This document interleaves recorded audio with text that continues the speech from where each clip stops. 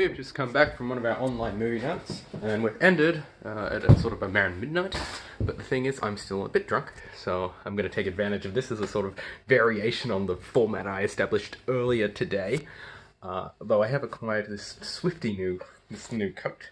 That's exciting. Self-isolation for Shane is not that different to a normal day. It has been more or less the same, except I used to go on much longer walks. I'm still going on walks at very peculiar, dangerous hours, that I've decided that I should curb that a little. The problem is I want to go out during, a walk during the day when it's really remote because everyone's inside. The problem is not everyone's inside because they're fucking stupid.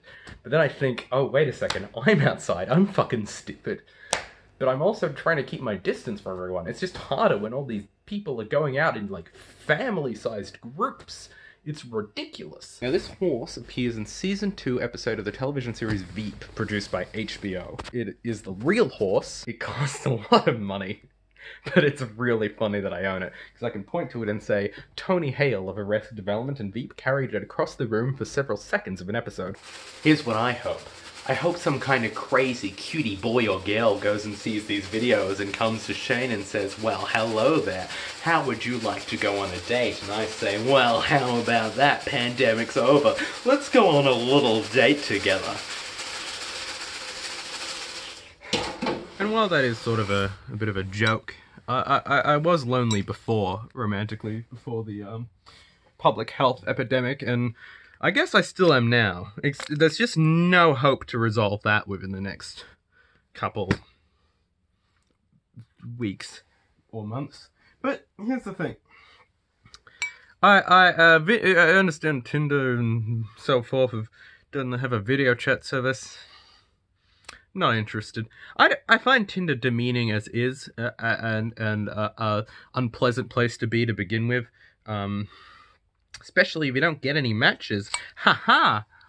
I mean, I don't doubt there'll be an inevitable rise in fertility as soon as this all sort of blows over, but oh god, that's really spicy.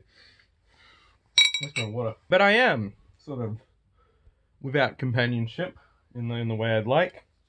Be that whatever gender that falls into, probably of the female sort, but oh, you know. It's a lonely time. It's a lonely time for people with depression, with anxiety. I do have those.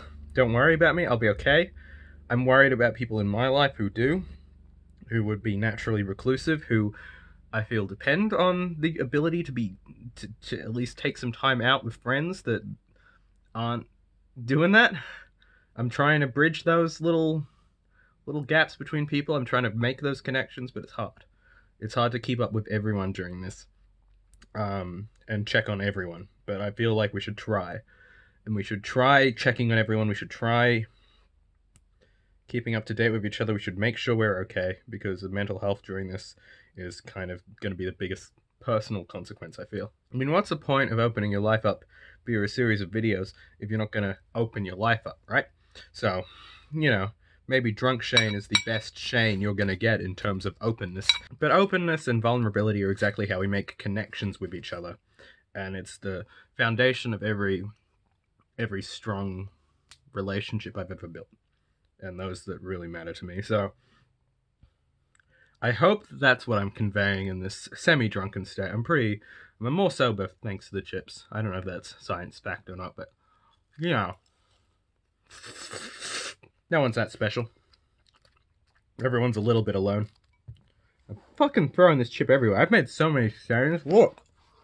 Just stain after stain. Gotta put some vanish on that. I'll forget. I'm done. Not with the chips. I'm gonna keep eating those, but I'm gonna finish. I'm gonna press this little button here.